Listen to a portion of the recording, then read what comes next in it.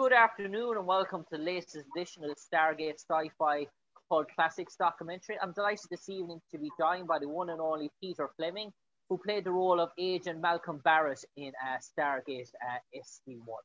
I suppose, Peter, going back now, Stargate, dare I say, back in the early 2000s as such, does it almost feel like a lifetime ago now? Does it almost feel like a different alternate dimension? Does it almost feel like travel? You have to go back in time travel to sort of remember those days. Well, it is an alternate dimension, Jim. It is time travel. That's what Stargate's all about, right? That's true. But to answer your question, it all depends. Some days, Jim, some days it feels like it was yesterday. And then other days it does. It feels like a different portal, so the times that it feels like it was yesterday, if I'm on Instagram, for example, and I'm talking to somebody about Stargate and they post, a scene from Barrett and Amanda, and I watch it, I feel like I'm there. And other times it does. It feels like, another lifetime ago. And Peter, growing up as a teen, were you always a sort of a sci-fi sort of fan? Were you a Trekkie sort of fan? Were you into that sort of genre? Was that the sort of acting, or were you more action sort of Arnold Schwarzenegger, or was that the sort of movies and TV series that inspired you? I wasn't a sci-fi guy. Okay. No, I wasn't. Growing up as a teen, I didn't even want to be an actor till I was probably in my late teens. Okay. I remember watching Tom Cruise and Top Gun. Okay. And I was between school and taking this, and I didn't know what I wanted to do. And I remember sitting there watching Top Gun, Tom Cruise. I said, I can do that. I can do that. And so, here we are, many years later. But I remember that moment.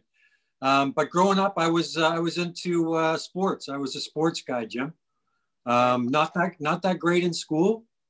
Good with the ladies, not too bad, and good with sports. And then the sports launched, went from sports into acting. I think I liked the competition of it, at that point, and so I went and put on my leather jacket and went and found myself an agent. And shortly after that, I got my first commercial, a lotto commercial. And then the rest is history. I got a couple of small parts where I grew up in Halifax, Nova Scotia, which is much closer to your roots than out here in Vancouver. But I did a few small parts there, and then got on a plane and went to New York. And stayed in New York. I was an Elvis impersonator. I know this is extending off of your question, but I was an Elvis impersonator in New York. That's how I made my living there. And then came out to Vancouver after that and started an acting career. And I suppose, Peter, in terms of the original Stargate movie in 1994 with Kirk Douglas and James Spader, did you that movie, and what was your impression? Did you go to cinema theater at the time? Did you see it? I did see it. I didn't think too much of it at the time, but I'm a pretty big Spader fan. So I like his sort of cool, nonchalant way of working. I always liked him. Interesting, Kirk Russell, he's a sports guy as well. So I found it, I thought he was great in it. But to me, honestly, it wasn't, it was another movie. It was another movie. Trust me, I've been to enough conventions, sci-fi, SG1 conventions, and I've talked to enough fans over the years where I'm not even close to a sci-fi fan. I mean, I'm sure you're in the same ballpark, but you guys live, breathe, and sleep and eat it, and I totally respect that. I wish that I had that conviction for something. I really don't. I'm more of a jack of all. I like a little bit of everything. But to answer your question, I guess that's it. Yeah, I suppose, Peter, were you based in Vancouver at the time when the original SG1 series came about, when they were looking for people back in year one with Richard Dean Anderson and Amanda Tatter, or was it later on that you arrived in Vancouver when there were 2 or 3 seasons in? Good question, Jim. I think it was right around the time. I mean, I don't know. You would know the dates of that better than I would. Barrett came in what season? Episode 100, right? Season 6. Yeah. Is that right? So I came out to Vancouver in the mid 90s.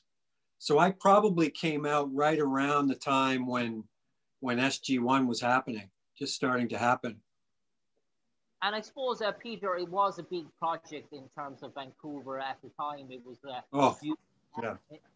In terms of that, and you landed the role of Agent Malcolm Barrett. Did you try out for other roles beforehand in terms of Stargate SG1? Had you tried out? I think I had one audition before that, Jim. But yeah, SG1 on the map, it put Vancouver on the most. First, X-Files put Vancouver on the map, and then SG1 just piggybacked off that and just what's that? Star Galactica is another one to come from that area. Of course, yeah, I was in that as well.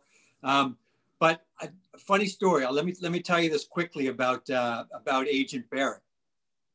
So, right around the time when I auditioned for Barrett, I was just starting to get my first few leads in films, right? And so you got to play that game with the agents and the casting directors. So at the time, I remember my agent calling me. I remember that like it was yesterday. He said, Peter, he said, they want to see you for Stargate. Now, it's only a few lines, but, it might be recurring. There's always that possibility, but it's just a few lines. So, if you'd like to go in for it, I think you should, but if you'd like to go in for it, it's up to you, but just, let me know. And of course, when you get a few leads in film, us actors, our egos get a little bit inflated. And then we hear that, oh, it's just for a couple lines. Well, I don't, but something told me inside, no, you got to go. You got to go. And so it wasn't Agent Barrett at the time. It was just Man in Black. That's what the NID, Man in Black. That's all it was. And I'll never forget being in the room. And I don't know if I knew Peter DeLuise.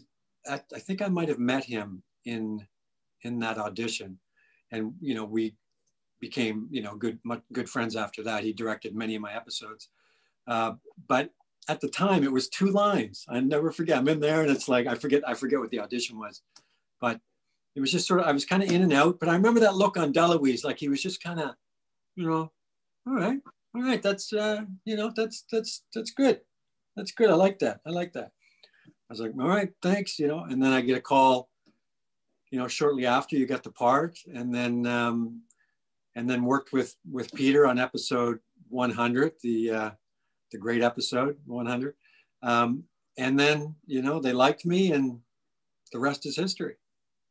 I suppose, Peter, your character, Agent Barrett, in terms of the shooting, in terms of location, it was very much outside sort of shooting, outside sort of locations. Your character was never really on the set of SG1 in terms of the actual Stargate itself. So in terms of shooting and production, where did most of your scenes were shot? Well, exactly, because I mean, I was in charge of Earth, right? Obviously. So I mean, there wasn't too much jumping around for me.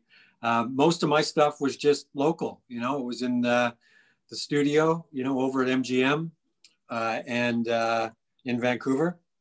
And then, we did some location, some location stuff. But all my stuff was local, and as you know, mostly with Carter, with Amanda, and lots of great memories of just being on that set. That set, out of all the sets I've been on,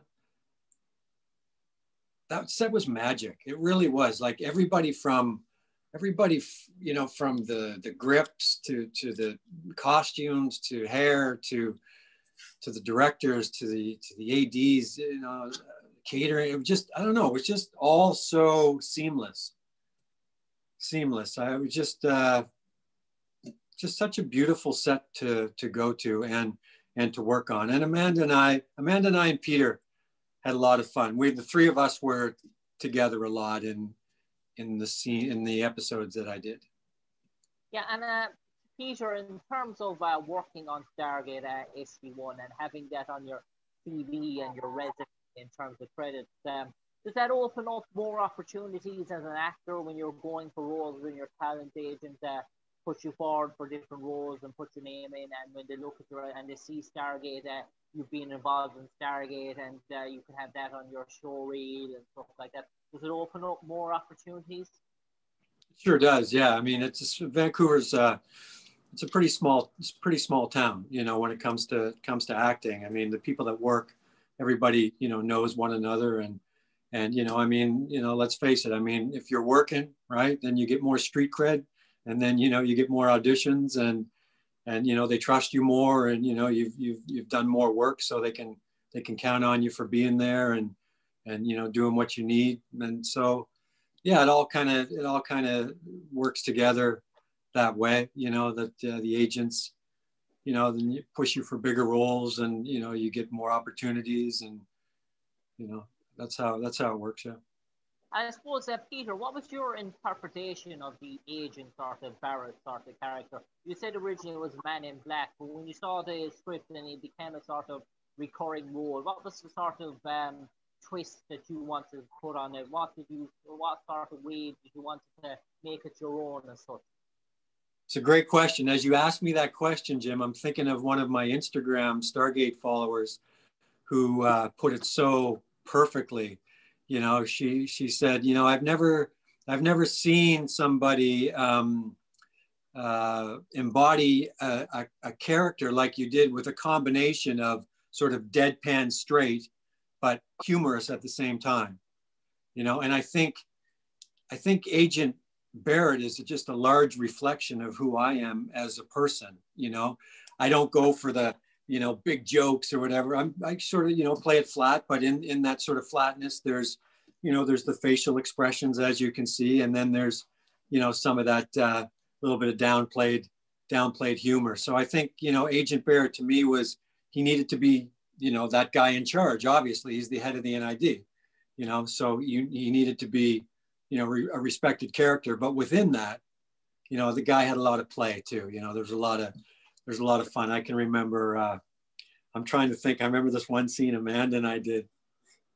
Oh, what? Damn it. I can't think of it. Well, I didn't go all crazy on your ass or something. I'm like, she was like, it was the jail cell. We did the interview in the jail cell, and coming out of the jail cell, I'm like, well, hey, that went pretty good, huh? She goes, well, you could have done this, you could have done that. I was like, well, I didn't see you doing anything crazy, or I can't remember, but you get what I'm saying. There's that play between Amanda and I think Amanda's a similar person as well, where, you know, she's in charge, you know, she's got that straight ahead, you know, character, but, you know, we allowed each other to play within our kind of headstrong characters, which I thought was really neat. I thought that was really neat. You know, in fact, so neat, they talked about Amanda and I having our own show for a while. I don't know if you were aware of that, but this show called Atlantis, I think it is, Stargate Atlantis. I think that came out instead, but we were in the mix. We were in the mix for our own show. I suppose, Peter, just a quick word on that Instagram page. It's Peter B. Flemming.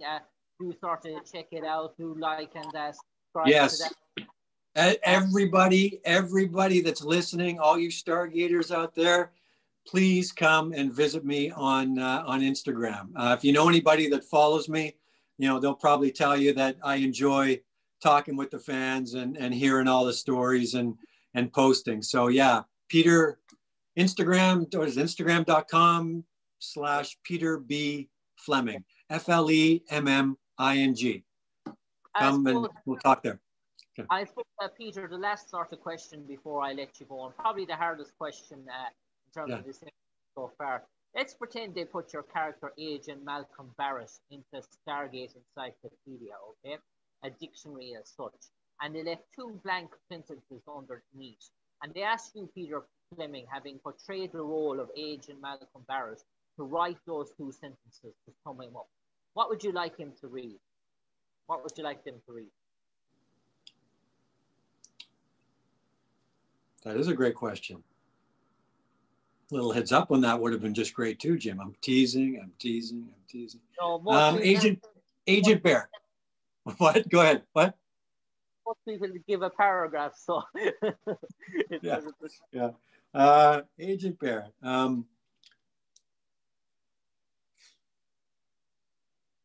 Somebody you can count on and have a laugh with at the same time.